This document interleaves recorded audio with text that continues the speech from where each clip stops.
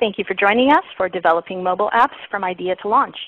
This is a case study today that we'll be discussing the SafeNight app that was created by TechSoup and Aidmatrix. So I'm going to go ahead and introduce our presenters. We are joined today, again, my name is Becky Wiegand, and I am the Interactive Events Producer here at TechSoup. I'll be the facilitator for today's webinar. We also have Anna Jaeger, who is the CTO of Caravan Studios, which is a division of TechSoup. She will be presenting about the app process that we used in-house here at TechSoup. And then we also have Thode, who is the COO of Aidmatrix, and he will be talking about his contributions to developing this app as well.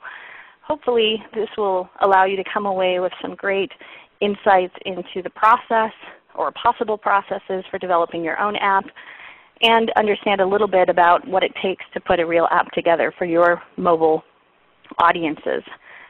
You will see assisting with chat Ali Bezdikian on the back end, so she will be grabbing your questions and saving them for us for the presentation Q&A.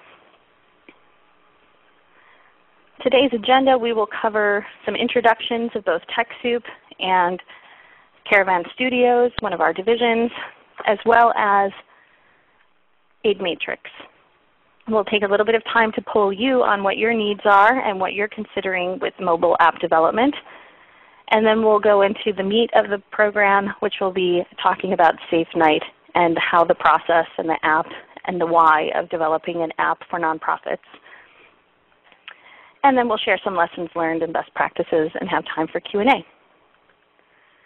So who is TechSoup? TechSoup is a part of TechSoup Global, and we are working toward a day when every nonprofit, library, and social benefit organization on the planet has the technology, knowledge, and resources they need to operate at their full potential. What that means is we are a 501c3 nonprofit organization as well, and so we are looking to serve other nonprofits and libraries with donated technology donations, technology products, and also provide the resources with how to use them once you have them. So today's event will largely talk about our own internal process for how we developed our mobile app, in the hopes that that will provide some insight for any process that you might undertake at your organization. We launched a new website earlier this year, so if you haven't visited us, please join us at TechSoup.org to learn more about our work. I'd like to turn it over to Anna Jaeger just to introduce a little bit about Caravan Studios, which is a division of TechSoup, to talk a little bit about the work that they do. Anna, welcome to the event. Thanks, Becky. Hi, I'm Anna Jaeger, and Caravan Studios, as Becky said, is a division of TechSoup Global. We started this project earlier this year to try some new things.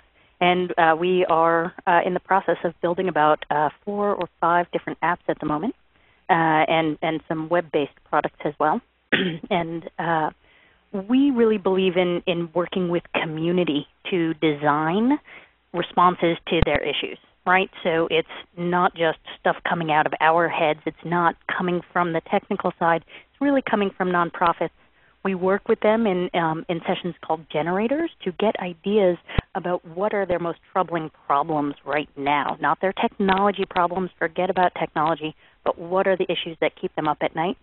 And we discuss these in sessions that we call generators to look for opportunities for technical intervention. Then we go through our process here that will hopefully end in a solution and use of the software.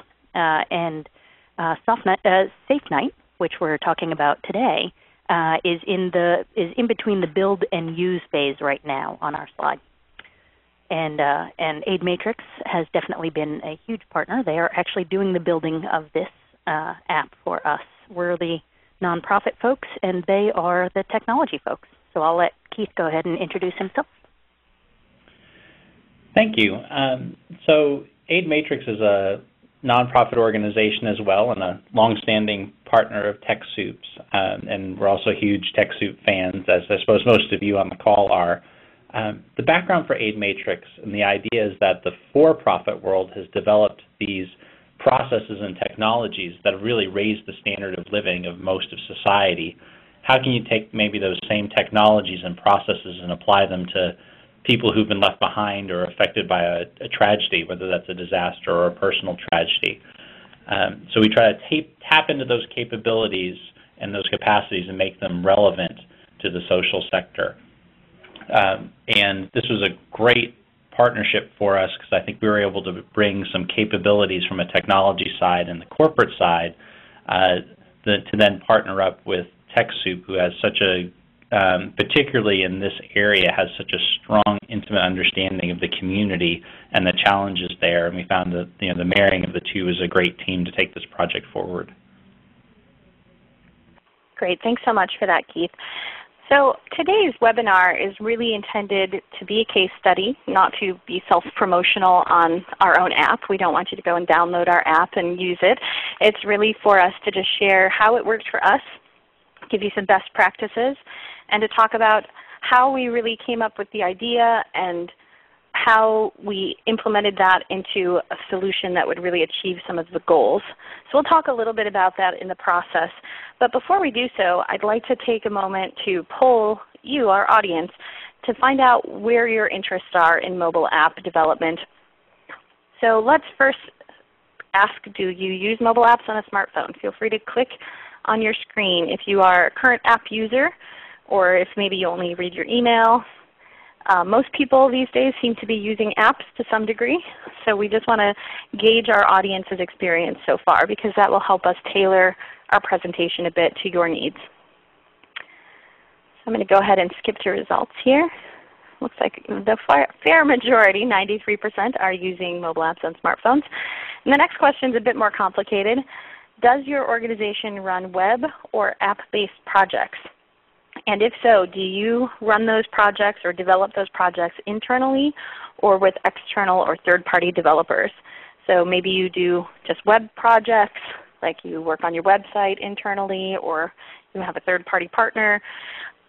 Maybe you have worked on apps. Maybe you have not. Maybe you've done all of the above. So let us know in the results kind of where you are on this spectrum and whether it helps us to know whether or not you're primarily using third-party developers who are not part of your organization, contractors, or other companies to help you develop. So it looks like from the participants, you can continue to respond.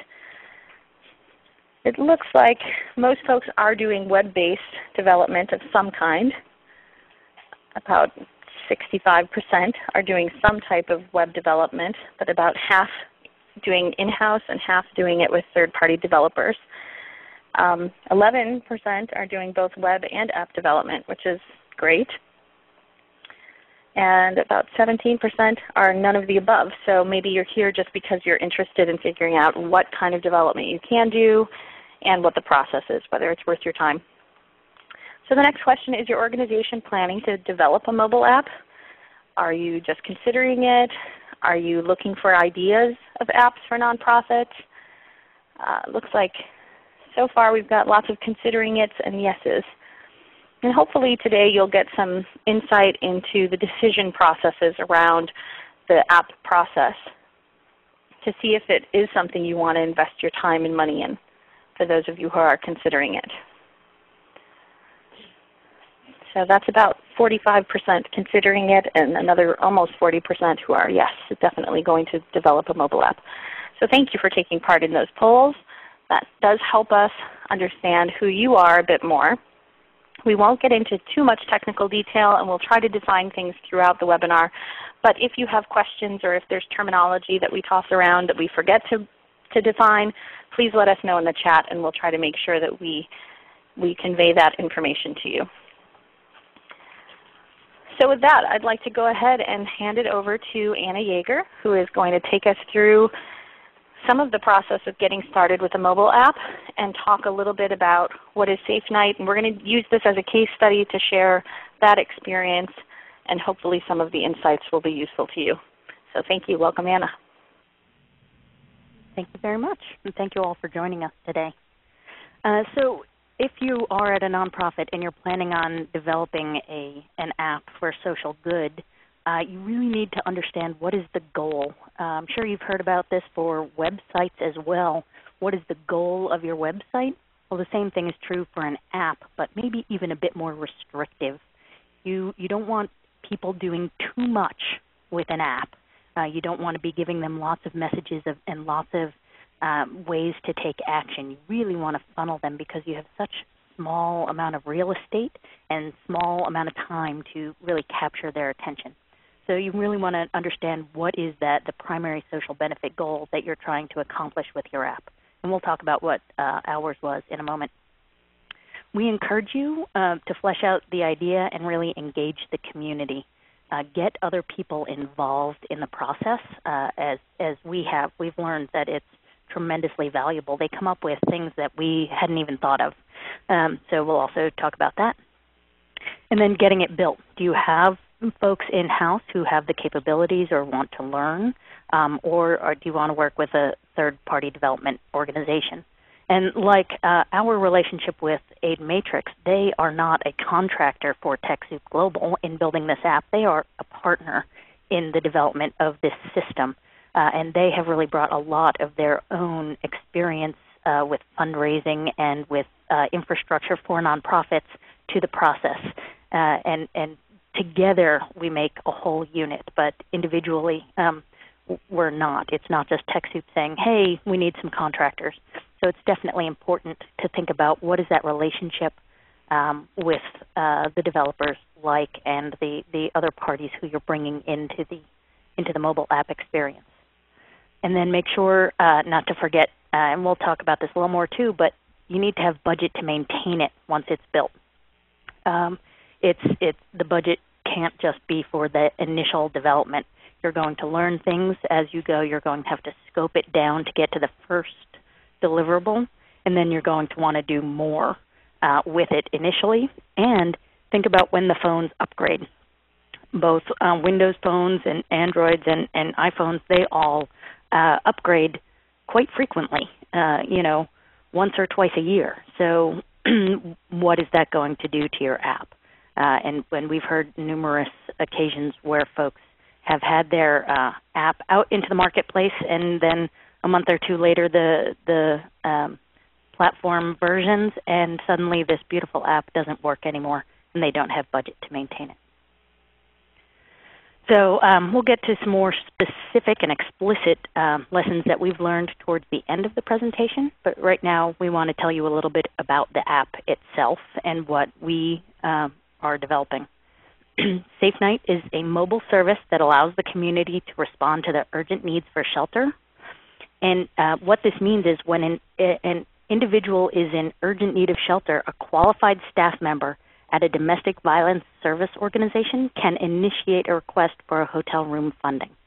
So the person who pushes out the request is from a nonprofit, from a qualified, certified domestic violence agency. Both TechSoup and Aidmatrix have a long history of onboarding nonprofits and ensuring that they are who they say they are. And supporters who've downloaded the SafeNight app will then, once the organization has pushed out a request for help, the supporters will receive a notification that an individual is in need, and then they'll have an opportunity to help cover the cost of the hotel room via the app. So again, the shelter is the one who does the screening, just like they do now, of the person who needs the help. They're the ones, the organization is the one who puts out the alert, and it's the donors who have the app installed who can say, yes, I'll help right now, and we'll make a donation. Some people here at TechSoup are saying, well, and others are saying, why are we doing this project, right? It seems a little abstract and different from what we normally do. But here are just a few stats that really astound us. These are, 1 in 4 women in the U.S. will experience domestic violence in her lifetime. I believe all of these stats come from nnedv.org. That's the National Network to End Domestic Violence. And I won't read through all of the stats, but it's really just incredible. And one of the stats that really hit us was on one day in California alone, nearly 3,000 people found refuge in emergency shelters and transitional housing but nearly 800 people didn't find the housing that they needed. 800 people on one day did not have a safe place to sleep. And so we really wanted to target that unmet need, and we were trying to determine how could we do that. Here's another just real-life example that really hit home for us, and we wanted to make sure that anybody who needed it could find a refuge for the night. Our app is not going to end domestic violence, but it'll really help people for one day get out of a bad and dangerous situation. Keith, do you want to jump in here and talk a little bit about the goals of SafeNight specifically? Absolutely. I think our main goal is to reduce the incidence of domestic violence by basically enabling people and those that care for them to remove them out of the dangerous situation, whether that's the individual themselves calling a hotline because they need help, or often it's the case there's been police intervention and the police are actually have those relationships and are calling and trying to find capacity, and the shelters often, as Anna pointed out, are way too often full, and there's not a safe place to put them. So we're trying to, ultimately that's what we're trying to do. There's a couple of enabling goals too, though, is what we're trying to do is generate new sources of support and capacity for the domestic violence sector. Coming at this a bit from an Aidmatrix standpoint, where we believe there's capacity out there in the corporate world. Well, one of the places there's capacity in the same city where the shelter may be full, there may be a hotel room that's about to go empty. Well, can't we bridge those two things in a space that would have gone to waste? Can't we use some skilled nonprofit volunteers and some corporate connections to actually turn that empty, wasted space into a safe place? At the same time, domestic violence agencies, like other folks, are trying to diversify their donation sources. So can we use this tool as a way to reach unique donors, donors who will respond to that very immediate request, who may not be interested in writing a monthly check or an annual check, but will respond to that immediate impulse. So as TechSoup and Aidmatrix, part of what we're trying to do is bring in new friends and new funds, new sources of funds, and ultimately more capacity, so that we can get more women and those that in their family placed in a safe situation for the evening. Part of the process, and really one of the neat things TechSoup has done in the partnership, is really enforce with us the importance of, at the same time, capturing as much of the relevant data as possible, so that we can go back and serve those people even better as we go on, and build the case even more strongly as we go on to convince others to help us and get involved and address these critical needs. Thanks, Keith. This is Becky just chiming in, because I think this is one example of a solution-based app that's working toward finding temporary, smaller solutions with growing capacity of support from around the community and communities that could easily be, the idea for this could easily be transferred to a number of direct service organizations. So if you run a food bank and you need some money specifically to buy food, if you run a bike service or a bicycle promotion organization to let people borrow bikes to commute to save on energy costs, you could have something that has a similar type of request system where you, as an organization, as a direct service organization, could put out the request that we need this today. Or if you're working with an inventory in a soup kitchen, that you could have something that says, we have a need for this donation. It will cost $30. You can make that donation and it'll happen today. So I think that there are a lot of ways, or an animal shelter, if you serve communities where you need fosters for animals.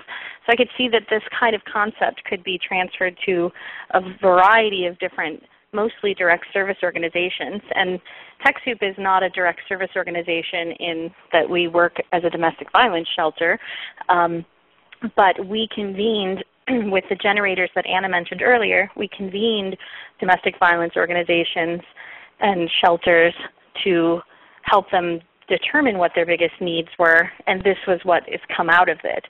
So I think there are ways that this concept could be transferred to a variety of other organizations and types of services. So with that, I'm going to go ahead and hand it back to Anna to talk a little bit more about the process and to give us some definitions before we launch into everything so that we're all on the same page. Great, thanks, Becky. Now, I don't want to scare anybody with any of these, so don't worry, you don't have to be able to consume every detail here. But app development is a lot like web development in that you can have a number of different processes from getting to the start, from the start to the finish. One of the most common ones in software development in general is waterfall, where you do all the planning up front, then the requirements, then the design, then the development, then the testing, then the acceptance. And it's a tried and true practice. It works really well in general. We used it for the development of SafeNight. One of the downsides is it's not very conducive to learning along the way. So another process that we've touched on and will be using a lot more of now that we have the base product, but as we go forward, we'll be using something more called agile development, where you do small chunks of work, and at the end of each chunk of work, you have something that's potentially shippable, a product.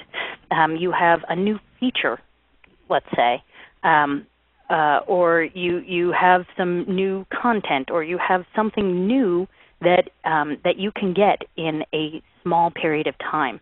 And the teams you work with, the development teams you work with, can dictate how long that period of time is. Is it 1 week, 2 weeks, a month? But I really recommend this model in terms of it's really great for learning along the way. So if you do 2 weeks worth of work and you learn something new, you can add that learning in and shift the direction of your app along the way. But you have to have a pretty good sense from the start of where you're going, and a lot of flexibility and willingness to shift. So that requires some good organizational buy-in too, that you might not, what you start out doing might look very different from what you end up with. And that's okay as long as everybody's bought in. I'm not going to define all of these things right now, but these are just a few words that maybe later, if you want to look them up, do some searches on them, they might be helpful before you go on the journey of building an app. These are several things. HTML, I'm sure you've all heard of, but HTML5 is the latest version, and CSS3, that's the style sheets. And they really enable app development and responsive web design for websites as well. So those are good things to know about. Keith, anything else you wanted to add in here before we move off these definitions? Just one thing around, there's the definition of native app, which really talks about developing an application for use on a particular platform or device. And for a lot of our folks here, who've worked with technology, thinking about what device is going to, what computer or what web browser is going to see what you've developed has not been much of an issue through much of your career. Those of you who are maybe further along in your career, like I am, will remember the days where we had to develop for specific operating systems and things to work on specific devices. But in this era of web development and most things being on the internet rather than on your specific machine, we haven't had to think about that as much. Now, as you start, so those of you who've done a lot of web development, as you move to the phone and developing apps for the phone, there's a lot more work about things working on a particular device and on a particular operating system. So doing, in a Windows Phone version and an Android version and an iPhone version, and not only that, for specific operating systems for those applications, and some nuances between different Android devices, for example. So I believe that's a temporary situation that's affecting us for the next few years, but it is something that those of you who are kind of moving from a web-based view of the world to this mobile app piece is to really be having enough time and thoughtfulness around the fact that you're going to have to develop things for different kinds of devices. Excellent, thank you. Great. So getting started with mobile app development. Here again are some terms that you will want to know about, and we'll show you a few examples of them in the coming slides. But Keith has shown here on the right a version of the app flow. You can see it doesn't have any details about the fields that are in any of those screens, but each of those boxes represents a screen, and the arrows and the lines represent transitions to other screens. So from the home screen, you have 3 options or 3 paths that you might go down. And then on the next slide, here is an example of a wireframe where, again, there are no design elements. There's no color. There's no shape. There's not a lot of layout. But what these tell you is what fields and what functions are should be on that screen. And remember, when you're doing a mobile app, you don't want to cram in too much. That's always my tendency. Let's do more. Oh, we've left out this bit. Oh, this bit is critical. But it's not a lot of real estate, so you have to keep it simple and keep it large enough that people can see and don't have to be zooming in and out all the time. The next step that we did was design. So hopefully this has come up on your screen, and you can see this is the login screen for the SafeNight app. You can see there's the starry black background, and then there's a blue background as well to go around the main fields and the content. And then you've got the fields themselves and the buttons. So this gives once you get to the design, the UI design, user interface design, that gives a lot more look and feel to the app. You'll get a lot more people responding very positively once you get to this step. It's a much more shareable step. The wireframe example, if I can go back to it, people, in my experience, start to get it when they see the wireframes, which is great. But especially if they have some technical experience, a lot of folks love wireframes. But a lot of folks who are not immersed in technology, I think, tend to respond a little bit better to designs. You don't have to have the whole thing designed. In an agile development process, you could design 1 or 2 screens and test it out with your community, see how people respond.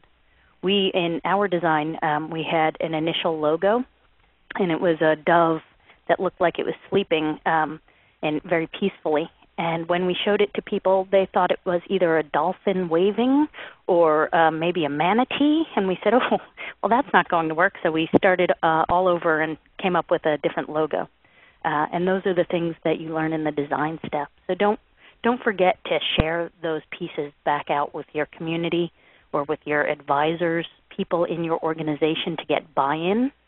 To make sure that you're on the right track.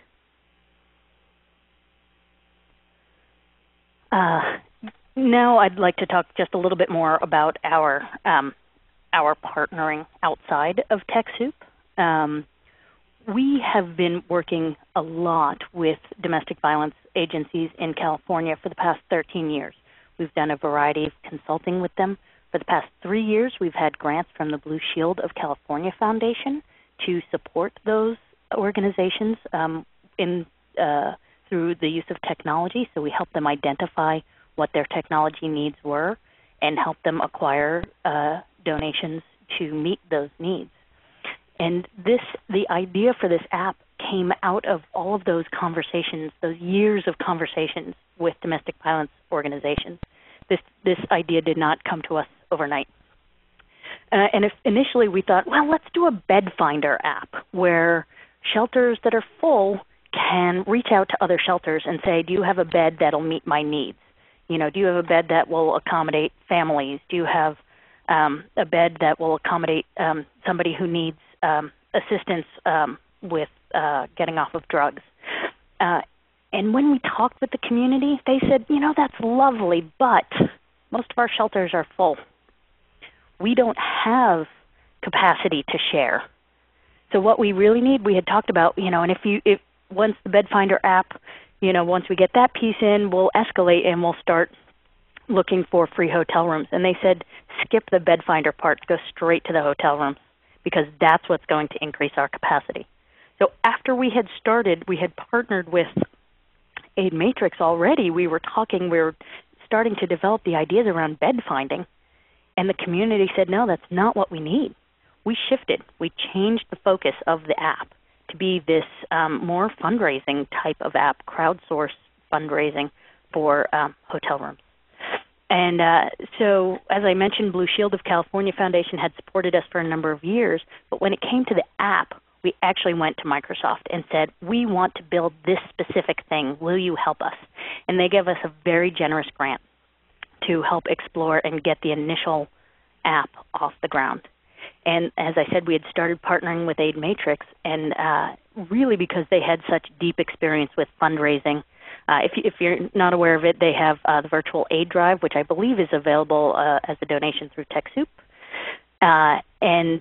So they were really familiar with how to process fundraising donations and they had the infrastructure for accepting credit cards and working with donors.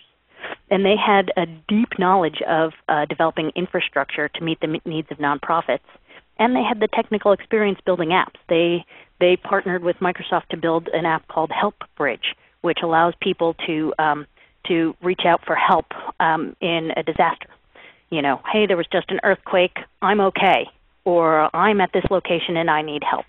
So we really we looked for all of those things in Aidmatrix, and that's what told us that they would be an excellent partner in this endeavor. And then once we started making some progress, we went back to Blue Shield, and then we went to Vodafone and said, you know what, Microsoft has helped us in this way.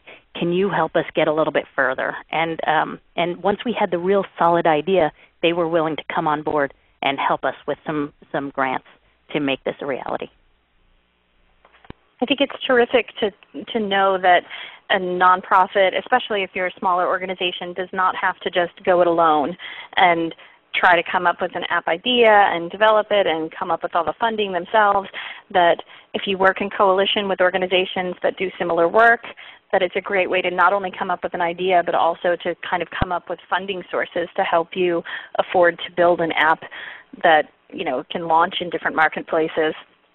So I think that's a terrific piece of advice for people to look at not just their own organizational capacity, but to look at their partners, to look at their friends, to look at their coalition of orgs that work on the same issue, to see if there are ways that they can partner and work together to build something that will ultimately win solutions for them and for their communities.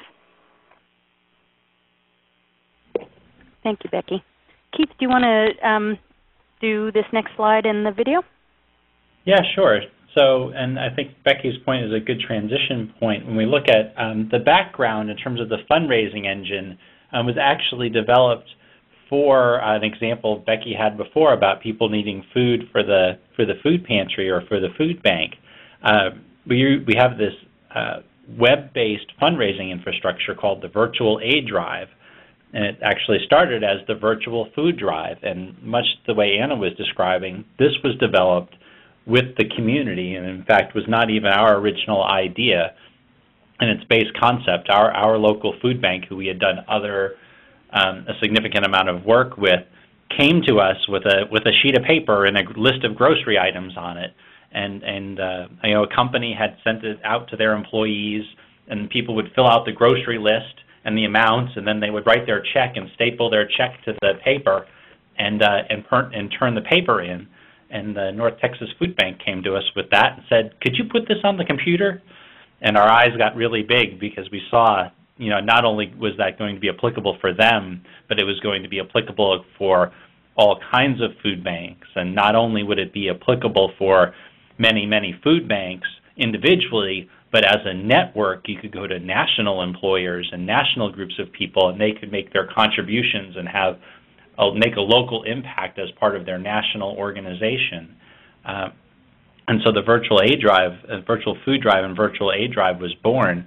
The same infrastructure is the fundraising infrastructure, and underneath technology and processes and support systems that is supporting the SafeNight app now.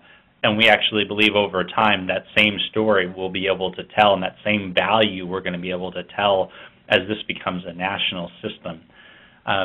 So through the combination of the back-end system that we already had in place, the virtual aid drive, and the mobile app development, we have the whole interaction process from the point from where a shelter manager has a specific need. They need to put a person in a hotel room that night. They know about that person. They have the room secured. They know how much it will cost. They can go into the virtual aid drive and put out a specific request for somebody to pay for that specific room. The virtual aid drive then sends a notification out over to the mobile app and out to all those people who've agreed to hear requests from that specific shelter in that specific time frame, how often they want to be asked, and their phone gets pinged with that very specific request. And if they make that donation right then that money will be used to place that person in that room that evening, and we have all of the tracking on the back end to make sure that those funds are used exactly the way that we've asked for them. Next, we have sort of a video of the whole process. And this is from a technical standpoint that you can use if you develop in the .NET platform and in some other platforms. You can use what's called an emulator. And that's basically a way to make your PC act like a phone to test your mobile apps. And so before we had the phone ready, the phone version of the software ready, we had it ready in a stage where we could put it on the emulator and we could start testing the application. So you can see the application sort of running in process here. One of the things we did with that early on was then to go make a movie. Because as Anna said, as much as you can be specific with people, provide them specific pictures and look and feel and such about the application, many people are, some people are abstract and like process flows and such, but many people are very concrete. And to the extent that you can give them a very specific picture of what you're doing, you can generate their ideas, their feedback, their support. Here you're seeing the shelter manager, her logging into the virtual aid drive to make that request, see that donor information, then make that request for that new room. But one particular trick of the trade, I'll say, is you can make this web-based movie of your app while it's still in process, and then you can actually, while you're not downloading the live app to your phone yet, you can download this little movie onto your phone. And then, for example, I was at lunch a couple of weeks ago and before the app was ready, but I still had the movie downloaded on my phone. I could sit at lunch and I could go to one of our supporters and just run the movie on my phone, and they could see it actually running on a phone, and it gave them a very specific idea of how this was going to work. So little movies like this and such can be helpful in being extremely concrete in your support. Here you can see the specific need of the donation, $54. We'll put a person in the room that night. They click on that they want to help. They put in their credit card information. Their other information's already been stored in the app, so they don't have to re-enter that. Here they put in their credit card information, and it has all of the security. That information then flows back through our virtual aid drive with all the donation capabilities, working with all the credit card providers. It's a secure transaction, and none of that credit card information is stored anywhere but in we use VeriSign, which is the PayPal people. It's one of the biggest gateways out there. And in a couple of clicks, they've made an impact. They've changed somebody's situation that evening and really potentially saved them from a very dangerous situation in just a few clicks. So that's a little bit about the movie. Here you can see some other ways that you can give feedback and all of this. And actually, those of you that have Windows phones and can download it on the store, I know you put the link out there, you actually can see most of the same functionality yourself right now.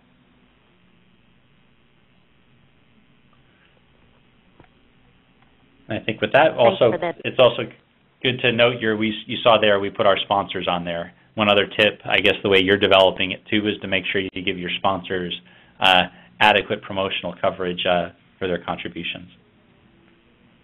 Absolutely, and as you mentioned, we also showed this to some of the financial supporters who have backed SafeNight, and they loved it.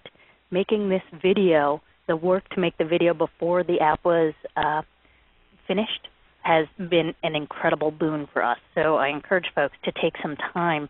If you think it's going to take a little while, even a few more weeks, having a video like this has been incredible. I got to show it at our staff meeting, and I was amazed to see how riveted people were by that video and the presentation. It really helped get people on board, and they started, instantly I started getting emails from staff saying, what about this? And that's incredible, and I really like how you did that. So it was really wonderful that we had that video to be able to show it. A little bit more about engaging the community. The way that we did it was we had, other than the work I had already talked about, all those years of consulting, we pulled together an advisory board, folks who we felt could look at what we were doing and give us feedback. We could send them documents and get them to review it. It can be a big commitment, so make sure that they're signed up for it. We probably tapped hours, a couple hours a month. We would have a meeting and we'd have them review some documentation. Some months we wouldn't have anything. Other months we'd have several hours worth of work. So choose wisely. And then in a moment I'll talk a little bit more about our pilot participants, but that's our next step. Now that it's launched in the marketplace, we're going to start piloting it with a few shelters. And one of the things go ahead. Yeah, so one of the things to think about is that step of launching your app in the marketplace, and it does take time. Unlike publishing your own web-based project or something where you can just put it on your servers and it's out in the internet for whomever you want to access, apps these days have to go through certain marketplaces and sometimes get some rigorous approval before they're launched. Each app market is different, and you have to allow some time for that and different strategies. For example, the Android market, it's called Google Play these days, but the Android marketplace is actually very easy to publish to. There's very little review. It is somewhat an open source based marketplace. But then on the other end, extreme end, is the Apple marketplace, which is much more stringent, and Windows and Microsoft is somewhere in the middle of, their folks review your app, they test it, if you have things like for where we had people are donating money, then that raises a few flags. They want to make sure that you're processing that data correctly and you've got the right securities and such. So you have to allow for some of that. We recommend a strategy of going ahead and getting one good complete set of functionality out and in the queue with them as soon as possible, and then while you actually may have some other fixes that you're working on in play, getting some of the cosmetic things right, just to get that process underway for review.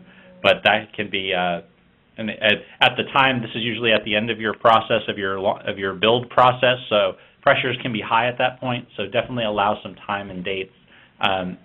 Flexibility before for those marketplaces to approve and actually publish your software. Thanks, Keith. Now onto our pilot. We are doing a small pilot starting with a couple of organizations in California. Then we'll expand the pilot to a few more organizations in California, and then we'll have a second pilot moving on to organizations in Texas. And then we expect to expand state by state nationally.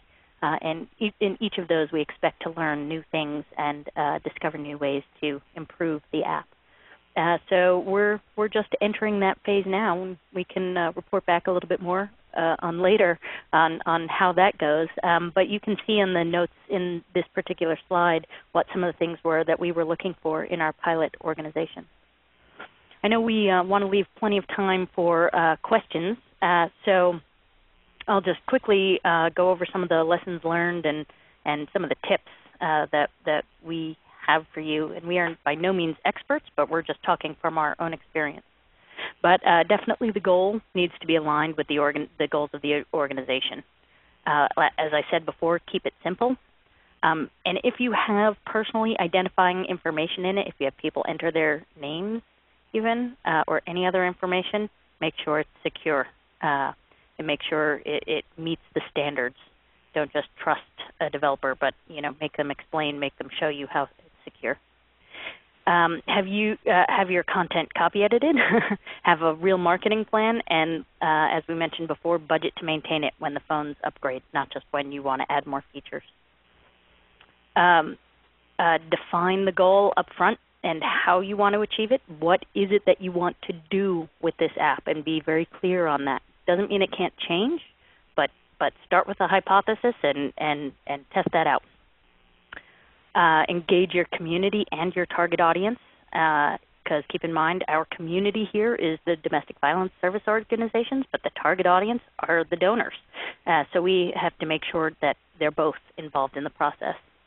The advisory board I already mentioned, and try not to make your app all things to all people.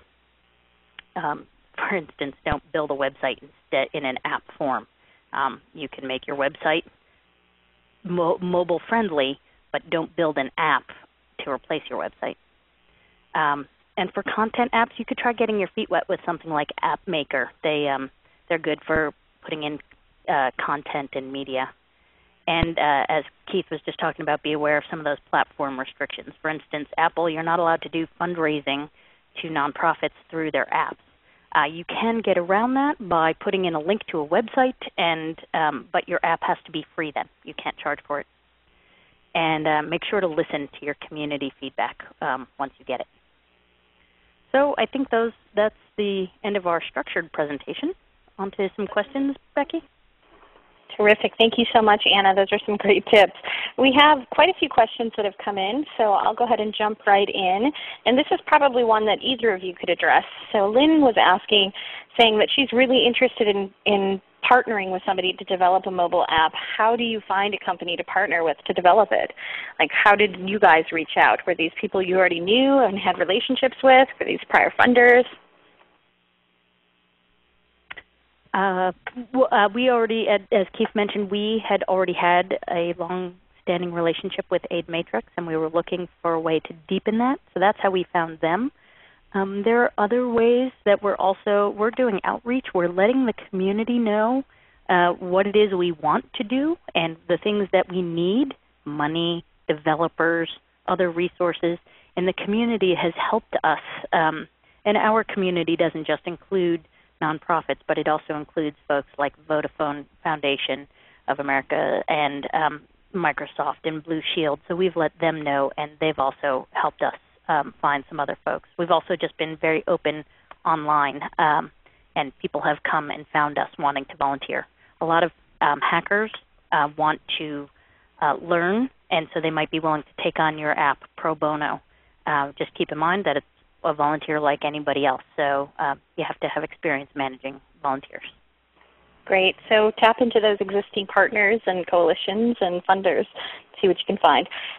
So in terms of social benefit, MJ asked, do you recommend building one app to satisfy two focuses, like one to benefit your own organization and one to also then benefit the community that organization serves? Or should those be broken into two different apps? Like, should you try to fundraise for your own work and also try to get people to donate directly to a direct service cause? Or is it best to have those broken out, do you think? I'll put that to Keith. Well, I would say that to start with, that the fundraising and the build are two different questions. I think typically you would say that you would build separate apps towards each audience. From the actual technology you build, as Anna was saying, you need to be pretty narrow cast in your apps to make sure that they accomplish the goals of that specific audience. From a fundraising perspective, it is often some projects are more attractive than others, and so it may be easier. And I, as a person who does a lot of fundraising for our stuff, finds it often easier to bundle the ask. If I have a couple of projects and maybe one is not as attractive as the other, of course that direct service app is going to have often more attractiveness to a funder than maybe something that also helps you build donor intimacy and expand your donor base or something like that. Or help you accomplish something operationally more effectively, those of you that work in large organizations.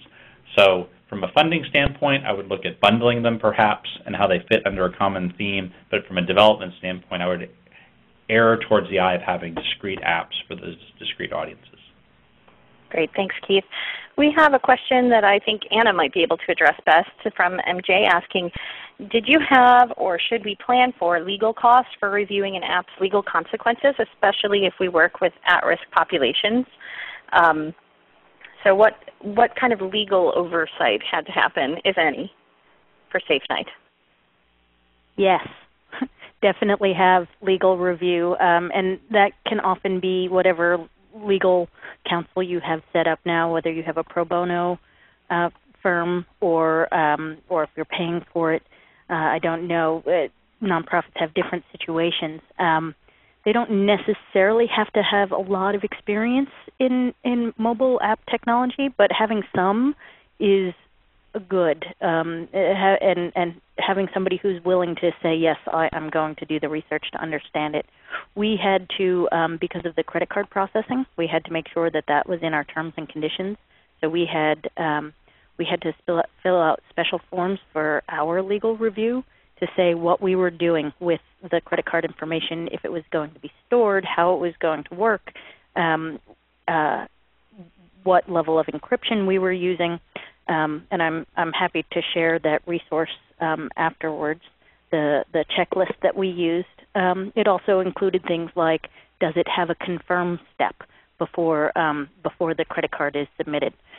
So the legal review is very important, especially when you have, like I said, personally identifying information, credit card or financial information, or if you have any sort of risky information, like domestic violence agencies are very technophobic because people can often hack. And so they wanted to be assured that no information about the survivors would be available for hackers. So we made very specific choices about that, and we had legal review. So to piggyback on that, we had a couple of questions from Larry about how do you set up security on your app and what sort of privacy guidelines. So Keith, is that something that you might be able to tackle? I can start maybe. So there's a couple of things. There's transitioning from our last conversation is, one of the things is just to make sure from a documentation standpoint in your terms and conditions you've addressed how you're handling the information. Then before we move into technical, maybe one of the logical steps is to think about how to minimize your risk, but at the same time maximize your value of having the app and things stored in the app. For example, one of the things we did, as you saw in the movie there, is that the general name and address information and things like that, we are storing on the app.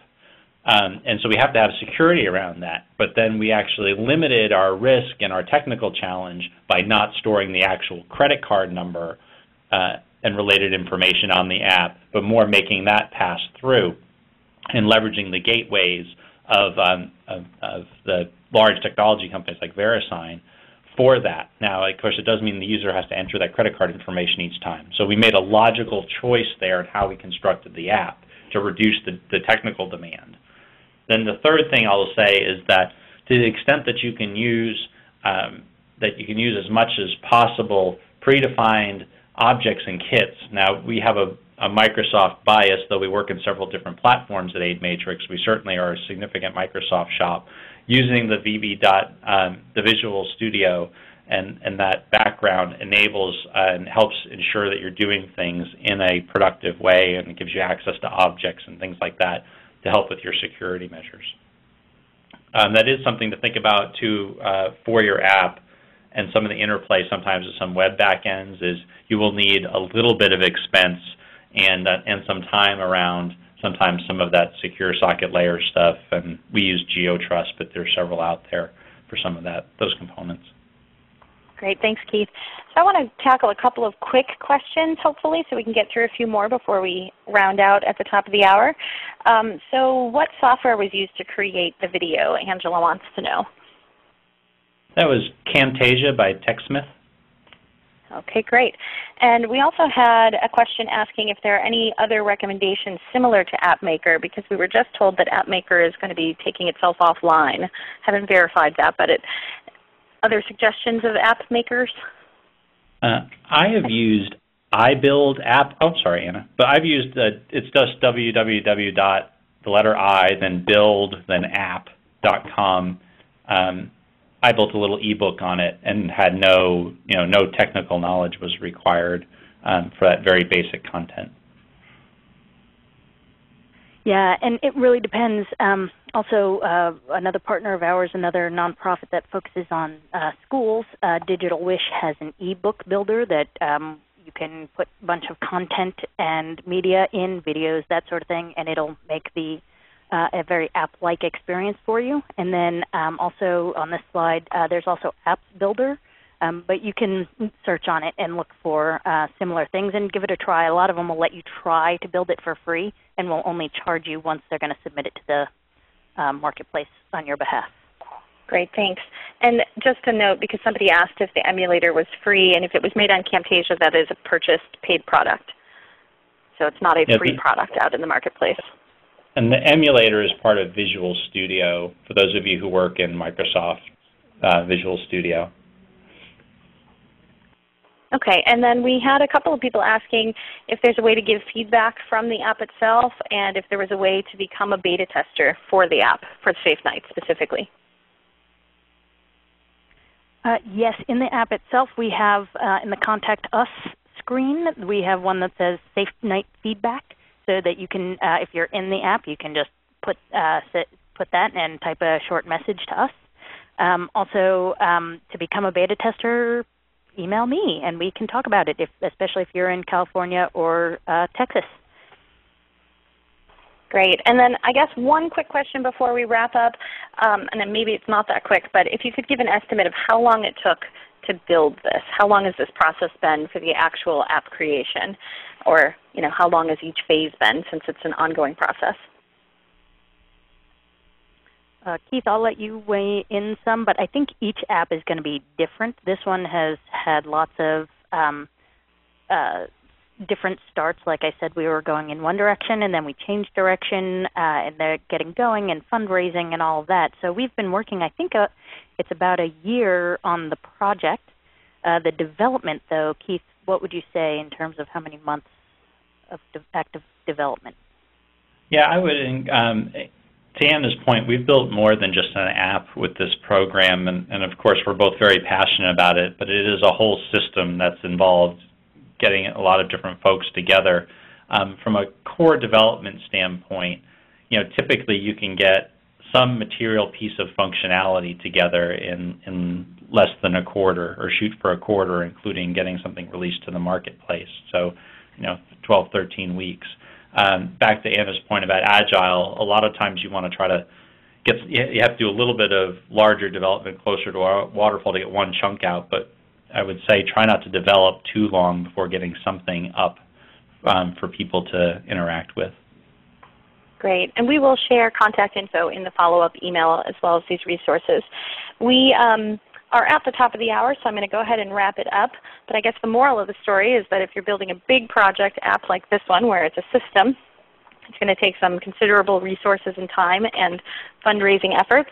It's not an app to just poke your friends on Facebook. So, think wisely about whether it's worth your time and resources of your organization to invest in this type of app development. We will have more resources available to you on mobile throughout the month of July, so please check back with TechSoup and watch for more upcoming events on this topic. I'd like to quickly thank our webinar sponsor, ReadyTalk, who provides this platform for our use to present these webinars to you. So thank you to them. I'd like to thank Keith and Anna for your terrific presentations. We will, and also thank Allie for grabbing all those questions on the back end. If we did not get to your questions, You are welcome to join us in our community forums at TechSoup.org/community, where you can continue the conversation and join discussions about mobile technologies. Thank you so much, everyone, and have a terrific afternoon.